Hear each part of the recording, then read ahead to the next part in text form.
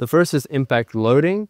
And impact loading, how do we define it, is really, we're looking at the peak sacral acceleration that's hitting the pelvis or the hips, right? So how hard are you hitting the ground, basically? And not only that, but how fast is that impact shock traveling through the legs? So it's a combination of how hard and how fast.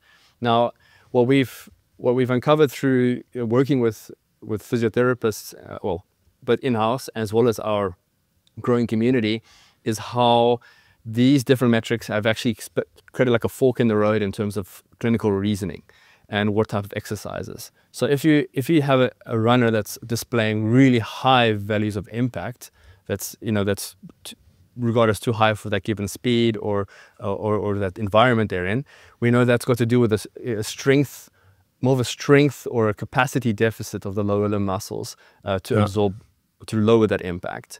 Then on the other hand, you have that impact duration, or I say like how quickly that impact is traveling through the legs, or kind of traveling up the kinetic chain.